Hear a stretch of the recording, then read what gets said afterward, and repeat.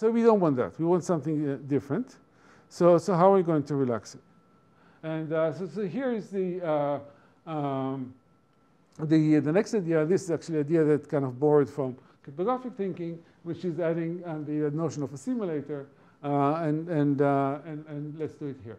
Okay, so what I'm going to do, I'm going to split the interaction of the system P that I'm analyzing with the external world into two components. One is the kind of the API, the application interface. That's the inputs from the users, from the environment. You know, the users of my system, and the outputs of my system back to those users. Okay, and this could be a distributed thing, so users can happen in different parts of the world or the system. But still, that's the API of my system to the users that use it. And this is kind of the functionality.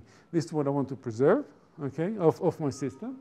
And the rest. The rest is all the observables of the system, of the external system on my protocol, on my system, which I don't care to preserve, right? The number of rounds, or the power consumed, or the communication, or some internal leakage of information. That's not something that I want to preserve to provide these kind of side effects. Actually, I want to minimize, right? If I want to about security, right? So I want to treat those things very differently. So what we're going to do, we're going to kind of then I'm going to allow fudging the environment's view of all the non-API interaction. Okay, so in what way? So here's the definition. I'm going to say. I'm going to say that P, my system, realizes the ideal service if there exists some mechanism, machine, or whatever algorithm or system S, such that for any environment, I'm going to say that the environment cannot tell whether it's interacting with the protocol or with the ideal service that fudged by this simulator F, and let's see exactly how it is fudged. And that's the important part. Okay, so here's a nice picture that I tried to draw. So here is this is the environment, and it interacts with my system P, and that's all the interactions. And I split them into the APIs that I want to preserve and all the side effects that I don't care about. Okay. And what I'm doing, I'm allowing and now I'm looking at the specification that is service F, right? And this service F also going to have an API interface and side effects. And I'm allowing the simulator, this fudge factor, to be kind of the translator between the side effects that the ideal service gives and the side effects that the environment sees. Okay? And this is what I'm allowing to fudge.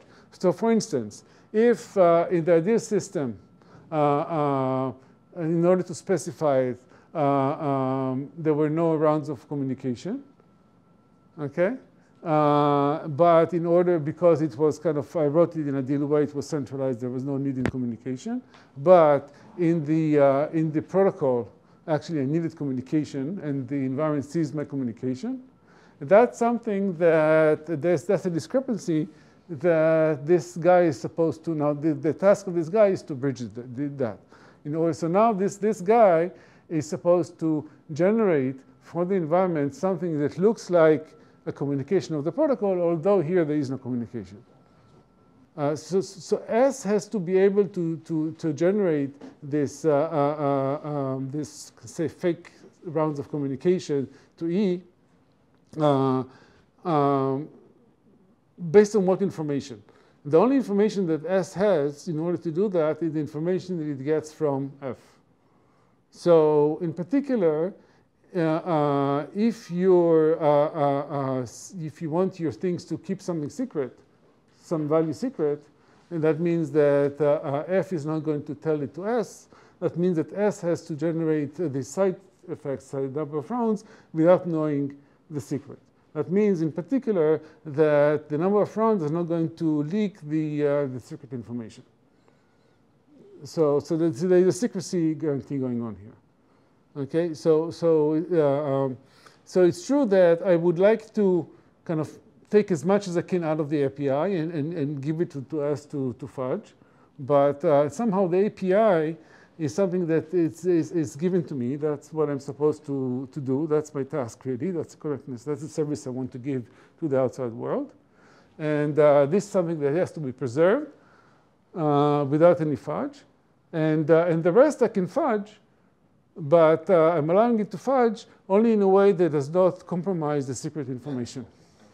So that's the two things that are going on here.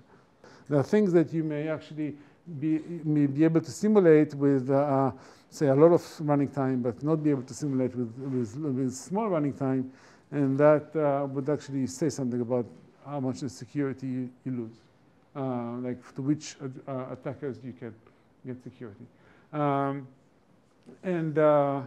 If we're already here, let's actually say it now. Why not say it now? So the other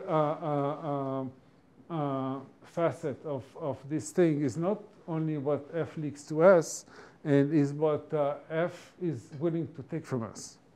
And this is, in a way, you capture relaxation in the sense of how much influence you want to give to the S on the outcome of the API. So for instance, the simulator actually cannot rewind the environment or anything. It just works with the environment as it is. It has to work with it on inline. So the environment kind of is alive for the entire execution. It has to just answer every query of the environment, or every message, right?